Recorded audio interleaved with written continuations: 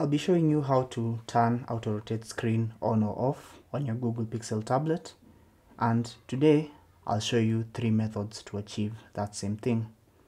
So the first method is the most simple one, and to start you'll have to slide down to reveal the quick settings panel, just like that. And right here, as you can see, you'll find the auto rotate option. As you can see, it's currently on.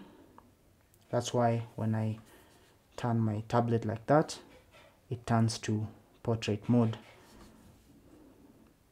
So if it's on, you want to tap on this option to turn it off, and you'll notice that it does not rotate like that. Now, if for some reason you can't see this option right here in the quick settings panel, I'll link a video down below to show you how to rearrange this quick settings panel to be able to have the option right on here.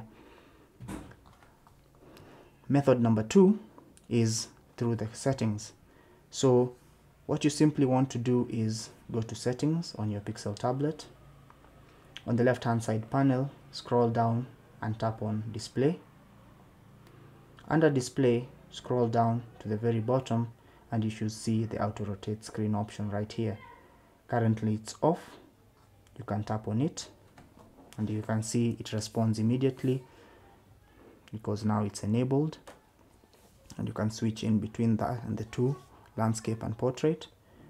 To disable it, you can just tap on it once again to disable. Simple as that. And finally, you can go to settings once again, scroll down and tap on accessibility. Under accessibility, you should scroll and find the system controls option. Tap on system controls, and once again you should see the auto rotate screen option right here. And when you tap on it,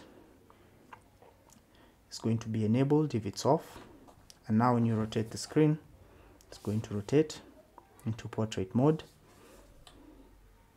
and like that it's going to turn back to landscape mode.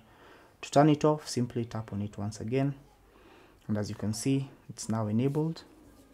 It's now disabled rather, and that's how you can turn auto rotate on your screen on or off, rather how to enable and disable auto rotate on the screen of your Google Pixel tablet.